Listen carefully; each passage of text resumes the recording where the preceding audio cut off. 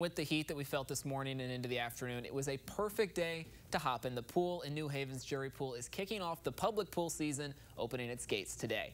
Jury Pool will be open all season from 12:30 to 7, Tuesdays through Sundays. Then in Fort Wayne, Northside Pool will open on Tuesday, and McMillan Park Pool then joins in on the fun Monday, June 12th.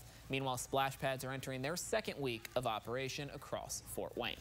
Or if you preferred to stay above the water today, the Hoosier State offered plenty of free fishing opportunities throughout the day.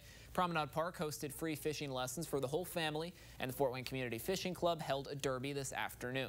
Indiana DNR also announced today as a free fishing day, and don't worry if you missed out, because tomorrow will be another free fishing day on those state waters.